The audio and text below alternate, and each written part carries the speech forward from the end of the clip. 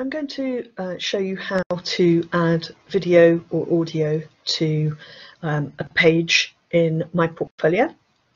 So I'm logged in to the Pages and Collections area of my account, and I'm just going to use this test page to show you. So let's just open the test page. There's a little bit of content on here, as you can see already. Now I'm going to go into edit mode. And the first thing I'm going to do is to add some external content, and that is a video that I've got on a YouTube channel. So in order to do that, I'm going to pick up this external media widget, just click and drag it and drop it over here. It's then going to ask me to put a title in, and to copy in a URL or an embed code. Now video files are big, so the best way of adding them onto my portfolio page is to host them in an area such as YouTube. You can see these little icons here, each showing different hosting services that are already available and supported. If the one that you want to use doesn't happen to be supported, you can get in touch and we can see if we can add it.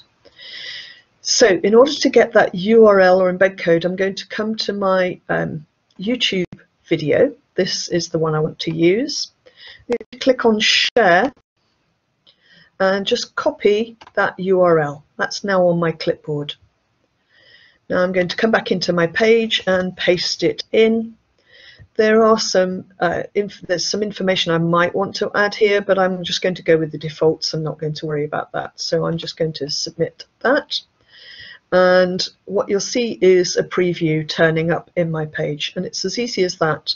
If I just save and display the page, because I'm still in edit mode at the moment, then you can see it turning up, and this is how it will look on the page. And obviously I can edit the layout and things as you've done already.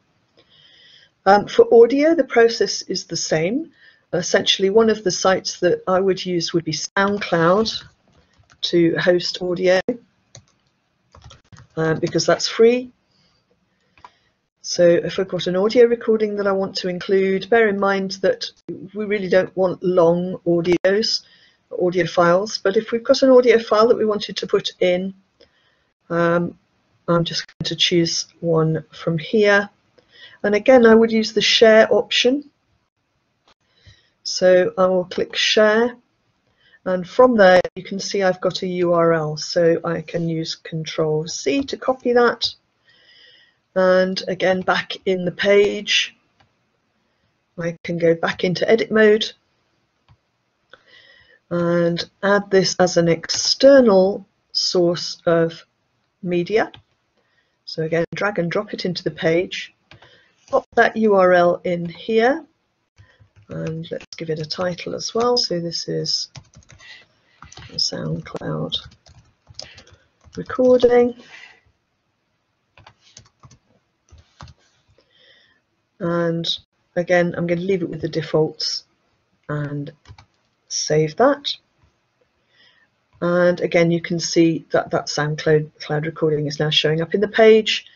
Again, I'll come down to the bottom of the page, display it, and check that it is where I want it to be. So there we go.